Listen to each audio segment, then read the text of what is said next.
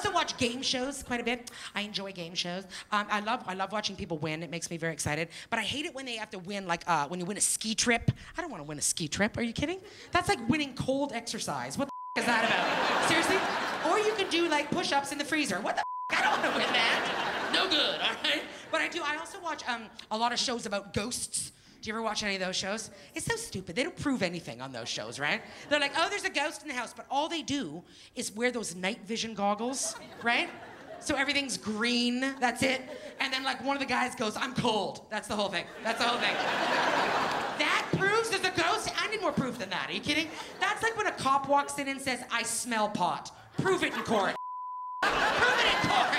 You can't prove a smell. Right? You can't prove a smell, right, guys? Okay, just checking, whatever. I do, sometimes I watch educational things, not much, but sometimes I do. All right, and I watch this, you know, again, one of these shows about ghosts, and I saw this, this one woman was being interviewed by these ghost people, and she was saying that she claimed very seriously that one night she was alone in her house, trying to go to bed, and then a ghost came to her in her sleep, and she said that they had sexual relations. This woman said this. She said she had sex with a ghost. She said it wasn't upsetting. She said it was quite nice. And I was watching this, thinking to myself, if that is true, I'm gonna go to bed earlier. Are you kidding me? I am. I'm gonna clean it up. I'm gonna shave my legs, take out the mouth guard. Let's do this, Casper. Time to get friendly. Are you kidding? Please.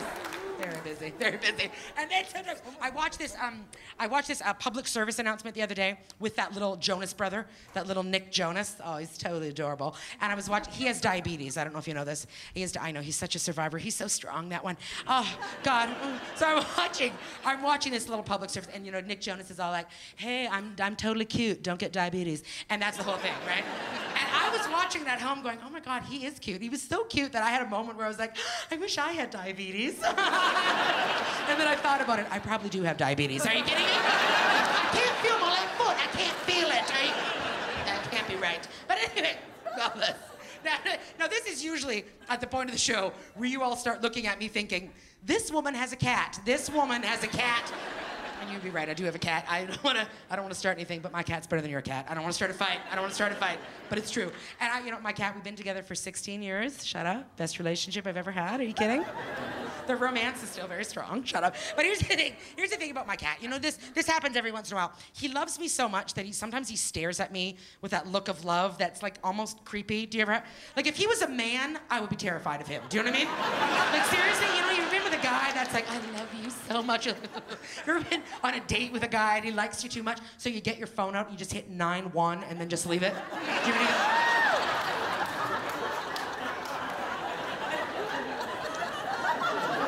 You gotta be ready at all times, guys.